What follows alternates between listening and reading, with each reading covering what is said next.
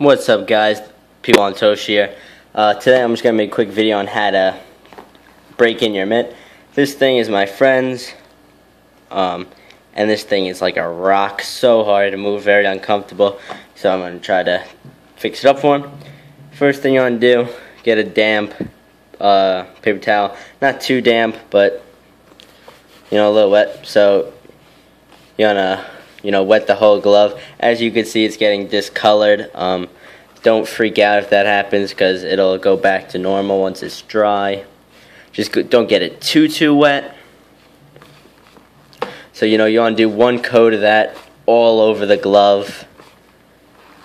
Get the whole inside,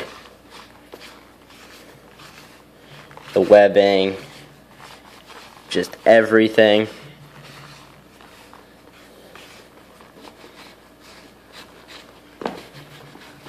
So yeah, once you do that, you could dispose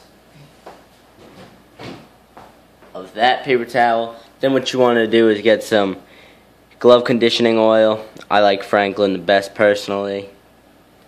So moisten glove lightly with damp rag. That's what I just did. Then you apply oil and rub in firmly over the whole glove.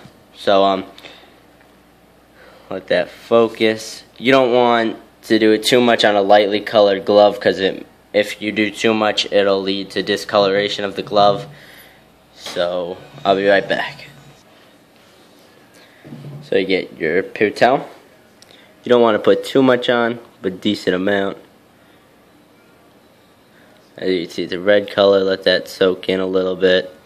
I actually probably put on a little too much, but it's fine. So just do a light coat at first.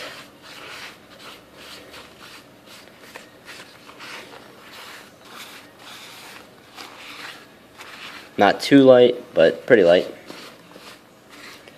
So yeah, just get it all over the glove. And then once you do the first coat, I'd let it sit for about 5 to 10 minutes. And I'd do another coat, get a little bit heavier. And then maybe one last coat after that, get heavier.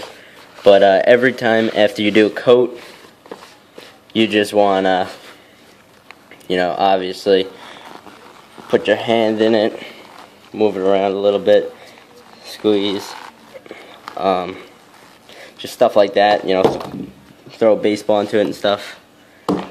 So I'll be back when I'm doing the next coat.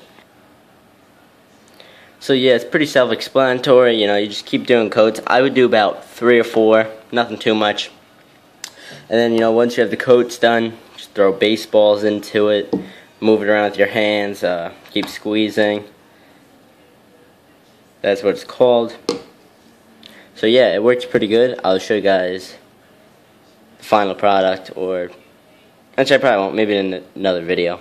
But and then once you're done with your last coat, you could put the ball in the pocket, squeeze this, and then get rubber bands to make it tight. That's what I like to do.